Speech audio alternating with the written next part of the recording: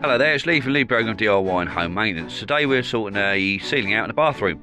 Now the ceiling itself has had a lot of years of water ingress and it was never miscoated, so the whole lot had to be removed. None of that paint stayed. So 3 to 4 hours of continuous scraping and sanding. We got all of the paint off, got it all cleaned back. This entire bathroom is in a similar sort of situation. Unfortunately, a lady was ripped off previously, so because it's such a big job, we're going to tackle it in little bite-sized chunks. Hello. Got a ceiling absolutely destroyed.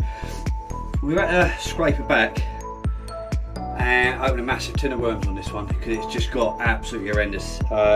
Previous guys painted no miscoat, so of course moisture's got under a little bit.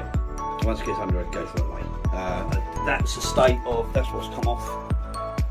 It's just horrific. It's going to be as much time tidying up as we are doing the job. So anyway, we scraped back, sanded it, got it to a position where I think the paint's going to take. The paint is left on the ceiling, which is almost none. I think it's paint overable. You'll notice, I don't know if you can see on the camera, but this particular area here, it's really shiny.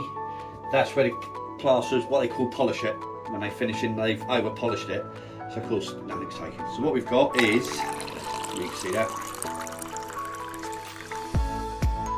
That is 50 water, 50 paint. It's called a Biscoat. So, in the process of throwing that up, that should seal the ceiling, and we're ready to paint. So, if you're ever doing painting doors and you said plastered, Biscoat is a horrible job. But without doing it, your next coat of paint will just stick to the dust in the plaster, not the plaster. So then it just peels. There you go. Welcome to my world.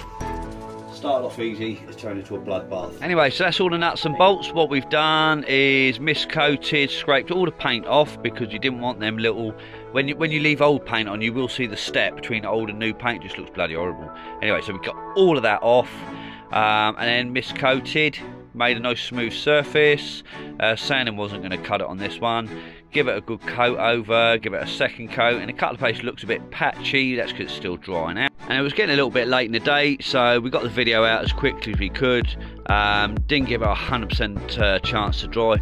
But anyway, so it's mold resistant, moisture resistant. We're not going to be going back there. The customer's going to be happy.